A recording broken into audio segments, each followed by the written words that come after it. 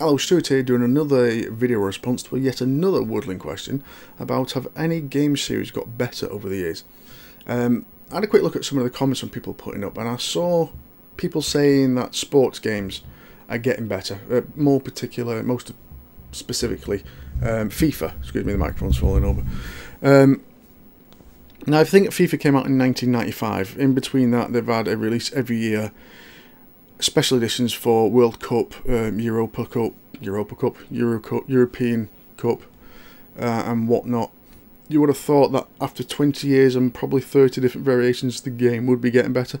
And all they actually basically do is improve of what they've got. They don't really do that much, really. I know people will disagree, but I mean the basis of what was good was there last year, and you're just building on top of it.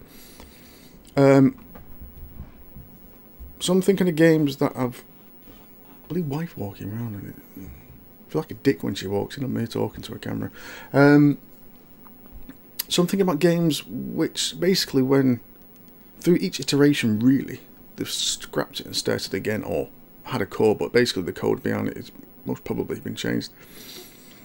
Now the game I'm thinking of started in the arcade, I think it was 1988 or 89, had several home ports of it, and I think every single home port of it is absolutely terrible.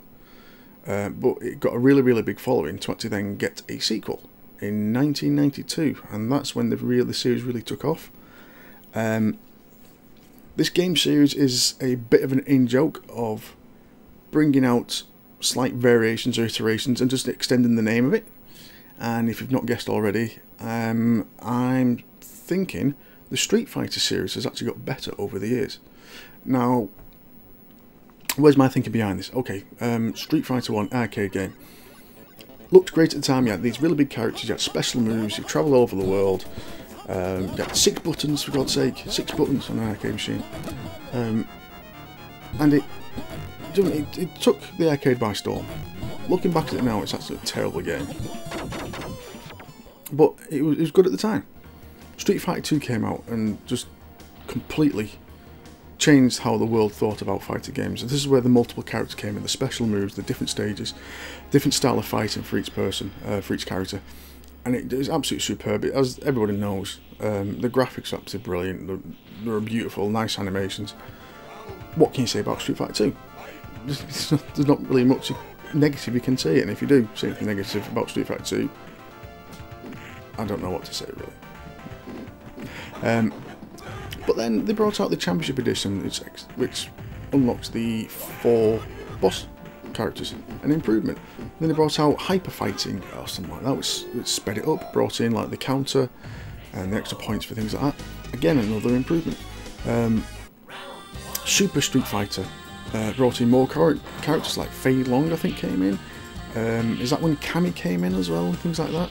So again, more characters. Each iteration brought in more stuff and made that sequel series better. Then you go into the Alpha series. I'm sure there's a lot more series. These ones I just know about. I only know a little bit about Street Fighter. They went to the Alpha series. It's a bit like a prequel to Street Fighter 2. But again, they got rid of some characters, brought more characters in, so it's new characters to learn, new backgrounds and locations to go to. Slight new systems with, I think there's some sort of blocking a parry system, some really basic parry system in that. They brought in the super moves. Again, it's a very good series. I think an improvement on Street Fighter 2. I'm led to believe that the Street Fighter Alpha 2, or Street Fighter 02 it's called in Japan, is actually the best of the lot of the Street Fighter 0 series. I've not got around to playing it myself, but playing Street Fighter 0, normal one, it's a very good game, better than Street Fighter 2, graphics are better and everything.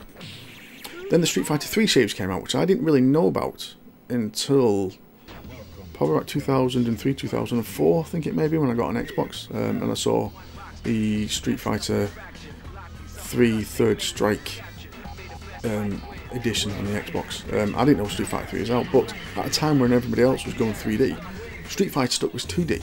And they made a very good job. The animation was absolutely beautiful. The backgrounds are absolutely gorgeous. They're just a pleasure to look at. Got rid of some old characters, brought some new characters in, new moves for them, new special moves, brought in a proper parry system, and everything like that. Again, is an improvement over the Street Fighter 4 and the Street Fighter 0 series. Again, it's a guilty of having these stupid names, because I think they had Street Fighter 3, then First Strike, Second Strike, Alpha, whatnot, and the one I've got is Street Fighter 3 Third Strike, which I've read is said to be one of the better ones. Then there's a long gap, and then the announcement of Street Fighter 4, and everybody was really excited. And when information started coming out saying it's going to be 3D, people think, 3D? It's a traditionally 2D game, it works brilliant in 2D, they make beautiful 2D graphics, 3D is going to ruin it. Then they announced that all the Street Fighter 2 characters are going to be in it. So that made everybody excited again. They can play as Dalsim, who's not been in it for a while, and other people I can't think of at the top of my head. It's not Blanca, don't think he's been in it for a while. They brought back Blanca. And then you actually saw the in-game graphics, where it was actually 3D graphics but playing on a 2D plane. But the textures of the clothes and the skin looked like they were painted. Do you know what I mean? So it was bringing the artistic beauty to 3D graphics. The control system was much better. They had a superb combination build-up. They had a training mode. We can actually practice building up your training. They had the EX blocking system. All sorts. Again, an improvement over Street Fighter 3, I feel. And again, it's been partly guilty of adding stupid names on and bringing out slightly more, because you've got the Super Street Fighter 4, you've got the Super Street Fighter 4 Arcade Edition, or is it called Super Street Fighter Arcade? I don't know. Whatever, they bought an Arcade Edition, but each time they do it, they bring in more characters. It's not just... And it's not always just like recycling old characters. They actually create new characters from scratch. They get characters from they're not used for like 10-15 years, remodel them, bring them back in, give them another backstory, give them new moves and all sorts like that. And again, each iteration, because they refine it and they bring more stuff in, is better than the other one. I mean, the previous iteration. I've never actually played a Street Fighter thought that's worse than the other one. So, all in all, and give me your comments, whether you're a fighting fan or not. And to be honest, I didn't think I was a fighting fan, and then just all the video clips you've just seen are actually from my personal collection, except for Street Fighter 1, because that was from MAME. But I've got quite a few versions of Street Fighter. I never actually thought I was a fan until I thought, oh. Yeah, but give me your thoughts. What do you think? Has the Street Fighter series got better over the years, or do you think the pinnacle was Street Fighter 2, or did you not really play anything after Street Fighter 2 properly? Because that's what I was like for a long while until I got back into the series. So, thanks for listening, thanks for watching, and I hope to have another video up soon.